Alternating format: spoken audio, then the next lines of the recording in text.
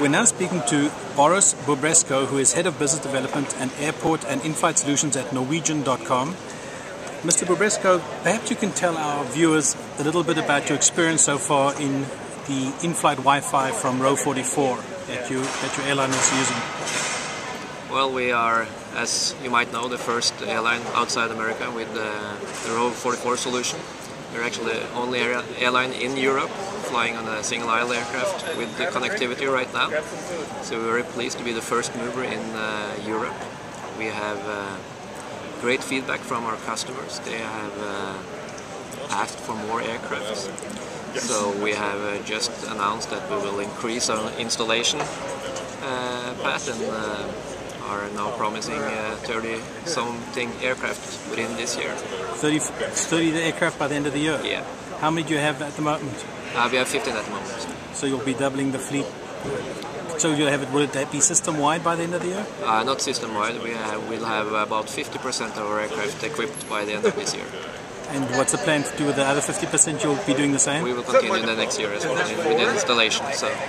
And what has the take-up been like in terms of passenger acceptance and use? It differs from route to route, but we are seeing high numbers that is over 80%. And in general, we are between 30 and 50% take-up. So we are very, very pleased with that.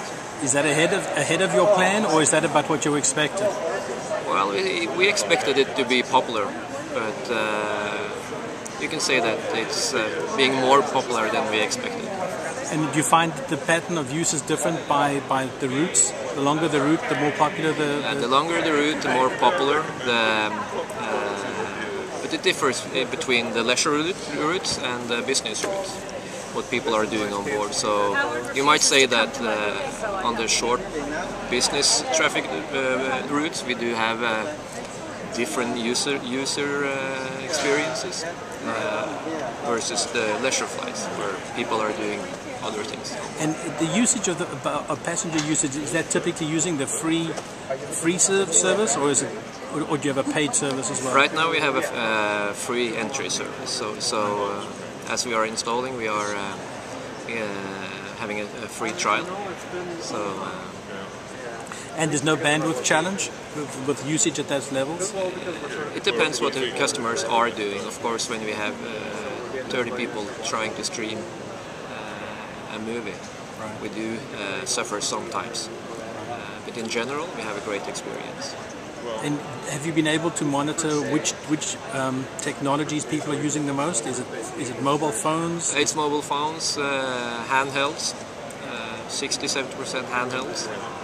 So that's actually a surprise to us that the handheld market is so active on our aircraft. And do you expect that to continue?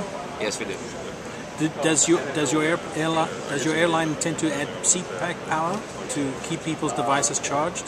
No, we don't. But we recognize that devices increase their battery capacity every month. So. Right. If you take the iPad, it has 9 hours. Our longest flight is for 6 hours.